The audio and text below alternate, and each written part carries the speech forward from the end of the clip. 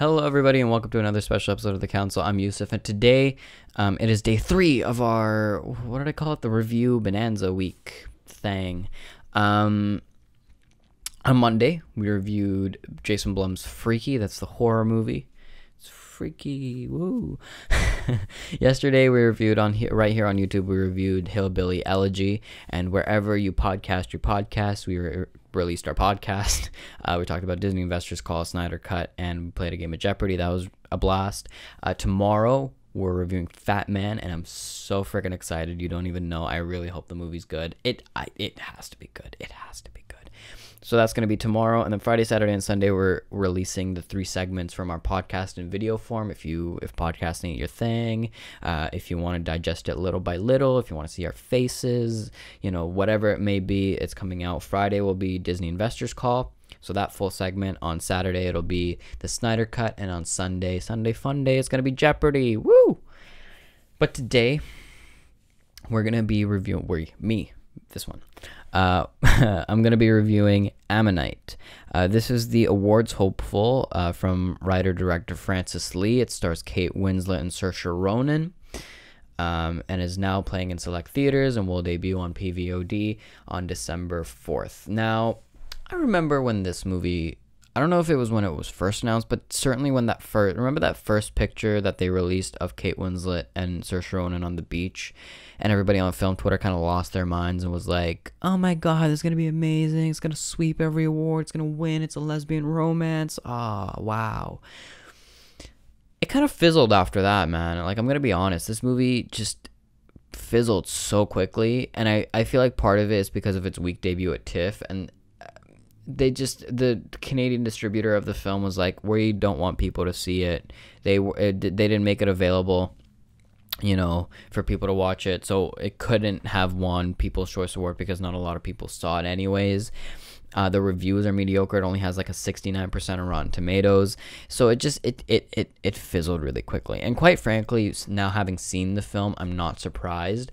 I think the film, although Kate Winslet and Saoirse Ronan have incredible chemistry, no doubt about that, the movie is just boring. I'm sorry. And like, it's not that it's slow, because there were a lot of, Nomadland was really slow, but that movie was incredible. This movie is slow, it's unemotional, it's just like it's gray. The tone doesn't really work, and I think it can't decide if it just wants to end or kind of carry on. I mean, this movie just it's so disappointing because it could have been so good. It had so much potential. It really could have swept with the 2 stars that they had. But I think it didn't materialize. There's not a moment I can point to in the film and say that was incredible. It has, and I know for a fact that there's going to be some, snobs who are like, it's art, it's a beautiful romance, and you find beauty in the nonverbal moments and blah, and it's like, yes, but again, when you're making a movie, it's a business, but also on top of that, sure, you can find the beauty in the nonverbal moments, and like, it's a beautiful love story and whatever, but you have to make it engaging so that your audience actually watches and gets that point. Like, I watched this movie, there were 2 other people in the theater, and the person in front of me was asleep, and the person behind me was on their phone. So nobody in that auditorium was invested. Nobody was interested in what was going to happen to these characters. I can't even tell you the characters' names, to be honest with you. I don't know. It didn't do anything to keep you invested. I also think the performances from Saoirse Ronan and Kate Winslet, they were good. They had incredible chemistry, but I think we've seen both of them do much better work. And quite frankly, this movie is just like 5 years too late. We've told this story before of forbidden lovers, they're, different classes, and it's a period piece, and, they have to keep it a secret, and they have a husband, and they don't want to do this, and they don't want to change, their life, and it's like, so, it's just, again, it's so late. We've seen this type of film before. We've seen it do better. I kind of wish that now we're kind of stuck in this lull where we are getting more representation, but it's kind of all the same, and it's like we want to move forward and not keep it in the same, like,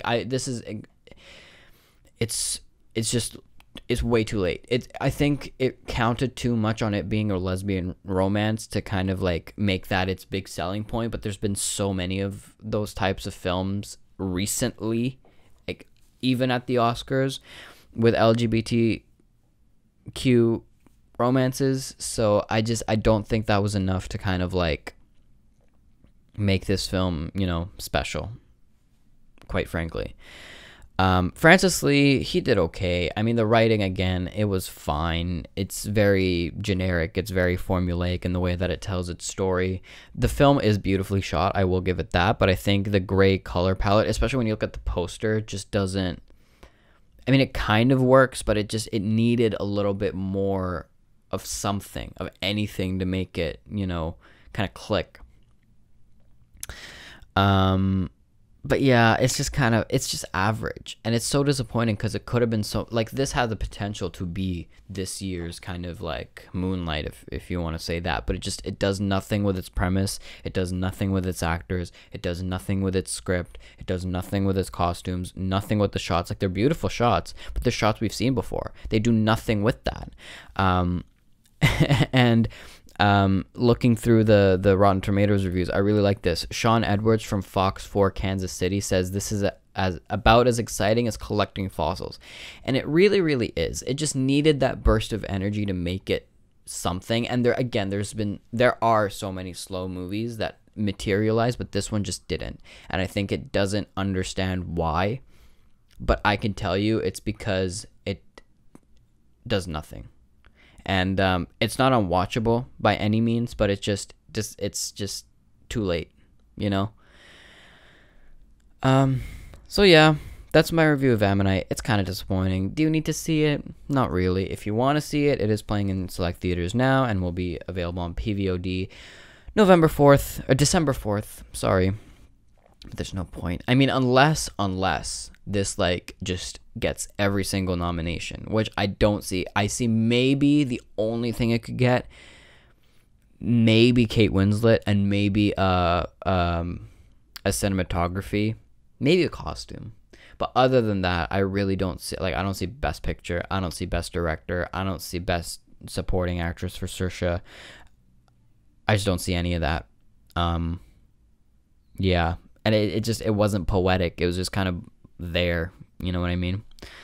So yeah, that is my review of Ammonite. Thank you guys so much for watching, like, commenting, subscribing. Subscribe to this channel for more reviews like this and more of video segments of our podcast. Be sure to check out our podcast. It's called The Council, where myself and my fellow film fanatics, you know, there's a lot of us, review movies. And talk about movie news and stuff. It's available Tuesdays at 9 a.m. Pacific Standard Time, wherever you podcast your podcasts. Check that out. Leave a like. Yeah, cool. See ya. Goodbye. Oh, hey, thanks for watching. And remember, full episodes are available wherever you get your podcasts. With new episodes Tuesday at 9 a.m. Pacific Standard Time, links in the description box.